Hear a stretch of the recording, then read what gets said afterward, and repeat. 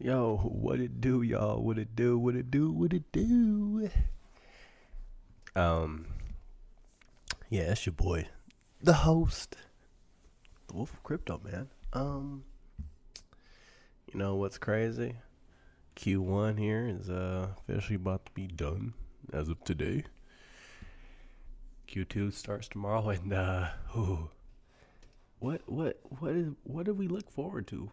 What are we looking forward to here, folks? I think we're looking forward to a lot of different things, just for the fact that rumor has it, Goldman Sachs is about to offer their, as they quote unquote say, their high net clients some Bitcoin here. So of course, it's creating some controversy as far as, well, will this lift the price? Because right now, I mean, Bitcoin's currently at that 59K range. I'm like, whoa, is it gonna end? Are we gonna end Q1 with 60K Bitcoin? Or are we gonna go into start Q2 with Bitcoin going at 60 and then like taking off again? It's just interesting times right now. You guys have been following this NFT craze, and you know what? I gotta say, I'm kinda the NFT market right now. Yes, it's on fire. I think those that have always just kind of been like a collector of certain things. That market, I feel like that's why it's not gonna go away. Some people feel like, oh, it's gonna pop. Well, if we're talking about art here, I'm talking about creativity. How does a bubble really pop on that if you're constantly trying to come up with different innovative ways of just to show off your art? Because I'm not gonna lie, there's some NFTs I was browsing last night. And I'm like, yo, I'm probably gonna buy me a couple of these because it's like, well, one, there's some scarcity. Two, some of this stuff is actually pretty dope. Um, the creativity, especially when it comes to like some of this 3D art, this digital art. Like I seen this, what was it? Like this 3D package little army figure. Like I don't even know what it is. Like I don't know if it's a real toy, but it's an NFT. Look pretty cool. And I'm pretty sure that you buy it now. What happens? 2 3 years, come back a little bit later. Hey, it might be worth a little something, something. You never know who might want to buy that, or who might want to collect it. Because as a collector, you want to show off. Like even some of my NFTs that I kind of like, really forgot about. Like, what was it? I think I have two Axes that are like worth. I think the market value was like $100 for each of them. I'm like, wow, because I completely forgot how you went and bought those. But as far as the market, man, I'm just let's talk about it because there's a lot of there's a lot of coins I want. But I've been looking to see if I could find some of those gems, and I think I might have found me a couple. Especially those gems. When I'm talking about gems, I'm talking about gems that are under like $1 and stuff. Still under $1. But Ethereum, it's like, when is Ethereum gonna really just get to that 2,000 mark and just kind of go beyond that? It seems right now it's just been sideways for what I would say majority of the month. We had some movement here and there. Cardano's been kind of silent, but Cardano did have that big listing on Coinbase, I believe that was like about a week ago or so. Polkadot's actually bumping a little bit, making some noise. Is at about almost back to about $40. Uniswap is a coin that definitely gotta be on the watch out for because of their what is it? I think they have some upgrade coming up to their Uniswap version 3, I believe it is. I think it drops May 5th. So I've been kind of watching that one very closely, trying to buy it at I would say somewhat a solid price point where I'm comfortable, somewhere in like that $25 range, maybe. 25, 26. I would say anywhere from 25 to 27. I feel like that's solid. Litecoin here, still under 200. A part of me is like, do I buy some again? Because, Litecoin did have a little run. What was that? I believe it was last month. Now, this other one that's got me kind of curious is this freaking Filecoin, man. This Filecoin has been nasty. Oh my, the run it's had. Sheesh. I think it was like over 200% last month or so. Matter of fact, let me pull it up real quick. Ooh. Yeah. So last 7 days up 102%. Last 30 up 374%. And it is pumping, y'all. It is pumping. Sheesh, it's nasty. Man, part of me wanted to put some money in too when it was at like $81 and then just didn't do it like a dummy.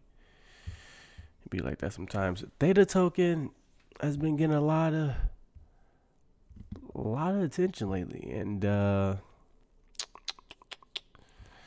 part of me is like, is this something we need to be looking at? Theta tokens jumped up to like the top 15, and I remember this bad boy was barely top 50, but it's been doing this thing. I'm not gonna lie to you. I'm thinking about going ahead and buying some.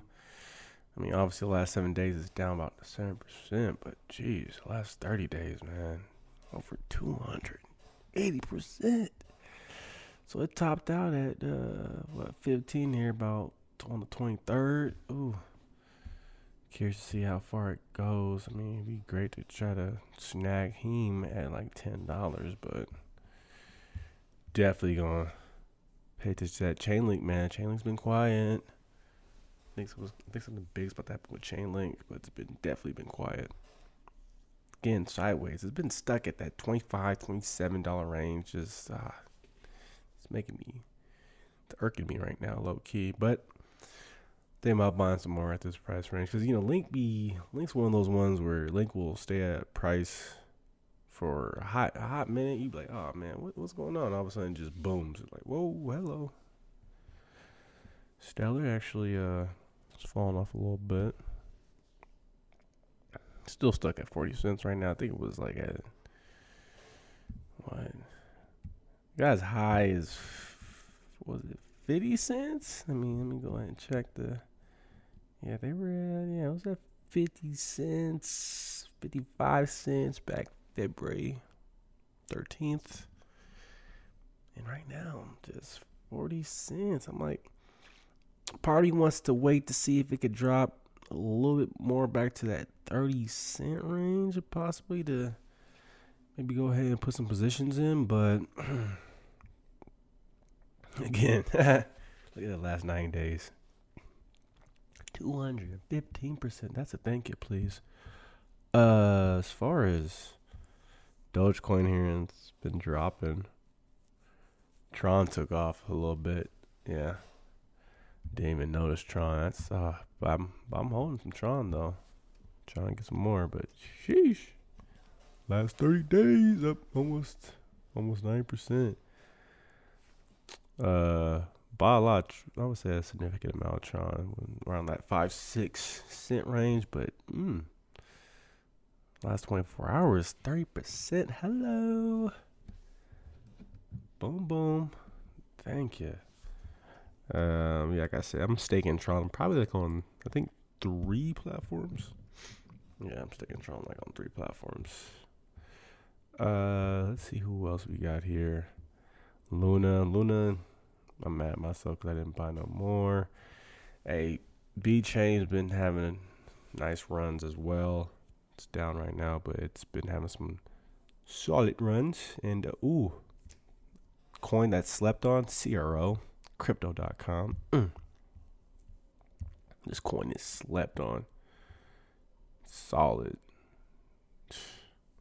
Look at that. Last 30 days almost up 50%. But the last 7, so it's down 8%. I'm staking that one thanks to being an MCO card holder. So again, CRO sleeper. Cosmos back to that $20 range. EOS has actually been doing pretty well. I was thinking about buying some EOS, but staking Cosmos, so earning the Cosmos. Avalanche is an interesting project. Neo, it's funny, man. Neo right now is at almost $50, and someone told me just buy some Neo. So I bought some Neo at the $40 range around there. Now it's up to almost 50. People forget Neo was at $100, like almost $200. So I'm really waiting to see, does Neo climb that hump, get over 50, stay over 50 for a minute, or do we just go back down? Because Neo has been, I would say, around back in, let's see here, we go back to about February. Yeah, February it was $20 for February.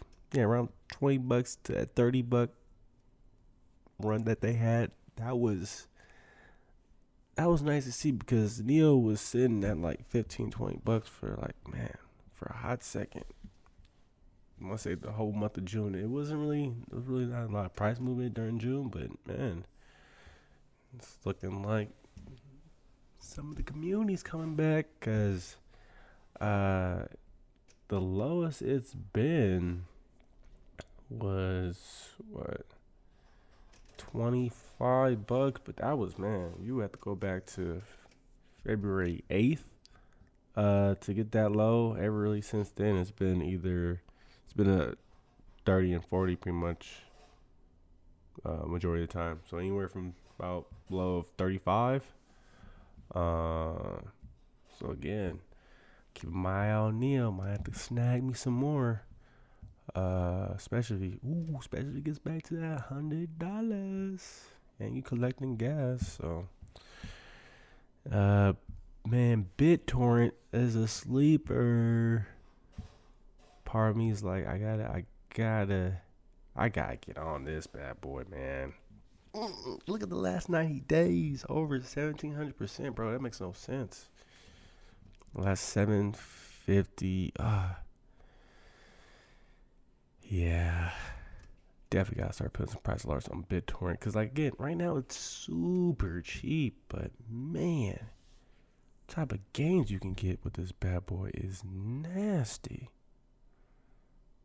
It's real nasty, yeah. But you gotta make sure you trade on the right market where they have nice liquidity. I would say the top two exchanges to trade BitTorrent looks like it's gonna be HitBitTC and Upbit. But Upbit's got a whole lot of volume going through that bad boy. About 1.24 billion. Whew. HitBitTC only got 1.74 million coming through that bad boy, but man, BitTorrent is nice. I actually would holler that, because if you look at the last year, over 2,200%, that's just stupid returns. Jeez. So Algorand has been in. I'm trying to get some Algorand to stake with. Tesla's has been doing this thing. For some reason, this Holo token, I've been kind of seeing it a little bit as of late. It's been on my radar, and I can see why. What the? If you look at the last year, this thing is up over 4,800%. That's insane. Last 90 days, almost 2,700%, which is insane.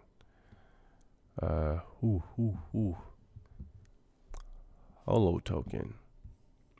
Symbol is hot.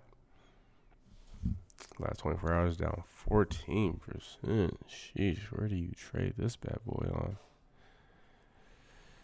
Oh, Binance. Yeah, Binance got the most volume for this bad boy, but might have to take a look into that. See here, Engine Coin. Oh, snap! Engine Coin went up, and I might have Hold on, y'all. I gotta check my position right now because I think it might just sold. This is what happens when you're a trader.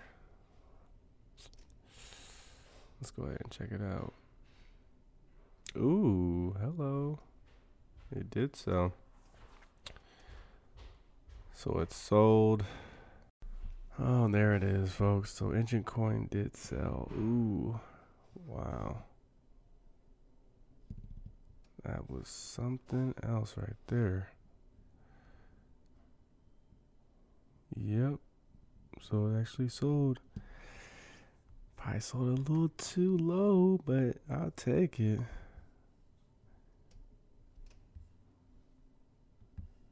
Oh yeah, I got another one for y'all. I need to pay attention to mana. The Decentraland, great coin to make some easy profits. Easy profits, folks. And I had bought in what, around 87 cents. Seen that thing show up to $1. Sheesh. But as a whole, I mean, I'm curious about, how long is this run gonna really last? Like, I feel like some type of correction has to come, but then again, we keep seeing these big time players get involved into the space. It's kind of like, well, I mean, part of me was hoping, hey, could we potentially see Bitcoin go back to 40,000? But I don't know. It seems like more and more every time you wake up or as the day goes by, look at institutional firms and all these management funds, and they're thinking about throwing in money into the market. So it's like, they keep throwing in these millions, man. It ain't gonna drop. But there's a coin, and I believe it's called Pearl, and another one that got put on the watch. But even though right now it is booming, probably gonna wait to see, or hope to see that it drops. But man, oh man, talk about the last 30 days up almost 280%. And it's funny when people say, oh, I'm looking for those, 100%, 200%ers. Like, they're out there, man. They're out there, but you just gotta, it's a lot of research that goes on behind closed doors for you to be able to try to find these bad boys. But yeah, I think, like I said, as Q1 ends and Q2 approaches, I mean, I'm curious to see what's going to happen as far as price movement. I know a lot of people are predicting, Bitcoin be at 100K at the end of the year, but also too, these NFTs, man. I want to really try to see if create my own NFT wave, because again, that's something that's just not only is going to be fun, but it kind of, changes the game if you're an artist. Makes you kind of think of, how you want to distribute things, especially for your fans. But as far as projects go, y'all, man, there is a lot of projects that I'm still trying to find the time to talk about, share, because those of you that might not be really involved in crypto, man, the space moves very fast, very fast. Seems like you be doing research on a couple projects. Next thing you know, there's like 20 more coming out, and you're like, whoa, I want to learn about this, but you can't. But I definitely will say this, man.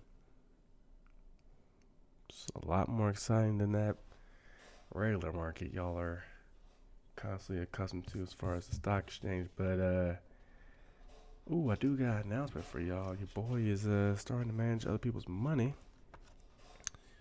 which is pretty exciting for me, because if any of y'all out there have seen the show Billions, Yeah, Bobby Axelrod. Yeah, uh, it's my guy. It's my guy, and that is what my next project is. My big project is basically running a hedge fund. It's gonna be exciting times, especially with the amount of money that's just coming into the crypto market. But also too, man, another space that I'm really heavily involved in as of late. It's been staking. Um, that is something that I think that is potentially going to be very huge. That gets kind of overlooked. But also too, you gotta find the right platforms to stake with, because some platforms you're just really, in a sense, just lending out your money. Sometimes some of it might not be insured, it's not backed up by anything, so there might be a little. I wouldn't necessarily describe it as a red flag, but it's something that you just gotta keep in mind if you are deciding to use some of these platforms to stake with. But for the most part, that's the other way of just kind of really generating crypto. Uh, Staking is basically essential. It's like mining, basically, if you think about it. But I've always heard these stories like, oh yeah, I was staking. Prime example, Bitcoin and Ethereum. People were mining this stuff when it was like $100, like $10, like just some crazy prices where they had these insane amounts. And now, for those of them that actually held on to some of those amounts, because some people sold them. I understand that life happens, yada yada yada. But for those that didn't sell and still have those crazy amounts, and you look at the price, it's like, yo, I think that's something that always really just plays in the back of my mind when it comes to staking, because it's like, you never know, man, especially if you got like a crazy amount, and you're just collecting just every day, every year, more and more and more, and it's like, it doesn't stop. But like I said, you gotta be careful where you lend out your money to. Make sure that whatever platform you are staking with, you know where it's going. Because I've heard claims that some people have like taken some of their stakes, but I don't know how true some of that is, because like I said, I don't know if they're doing their full research, or I don't know if they made a mistake. But as far as the places I go to stake, it's, you guys have heard me talk about it. Nexo, that's the big one. Then we got Exodus, Atomic, and we got back to Celsius. But again, and then now we're doing it on BlockFi. Yeah, BlockFi. Gonna be doing it on Gemini. Like, it's a lot of different places where you're gonna be able to, like I said, earn interest, stake, just make more money, man. That's what it's about. That is what it is about. But that's gonna wrap it up as far as this particular episode of the Crypto Millionaire Journey goes. Like I said, man, Q2 starts tomorrow. Very excited for a lot of different projects that I'm following. I just found probably another 10, 15 last night.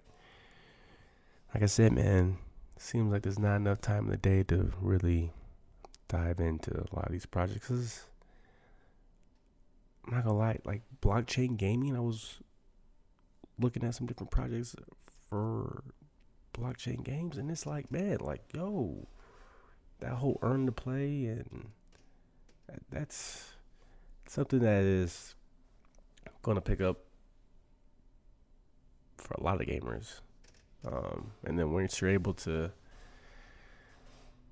synchronize or integrate, with games that are accustomed to seeing, especially on the consoles. I mean, I think PCs are going to be obviously the ones they hit first, because it's just real easy, real simple. But man, I'm telling you, when blockchain gaming gets involved with consoles, ooh wee, it's going to get real interesting. that's another industry that is going to be very beneficial from blockchain is video games, because that industry has taken off. It's going to continue to take off. Before you know it, like I said, I've been saying this. Ready Player One will be a reality one of these days. One of these days, just don't know when. But that's gonna wrap it up as far as the crypto millionaire journey. Appreciate you guys tuning in, listening, especially that last episode I had dropped. I'm guessing y'all really mess with the mining. Helium. My miner actually just got here. Still trying to figure out how to even set that thing up. Been having some troubles.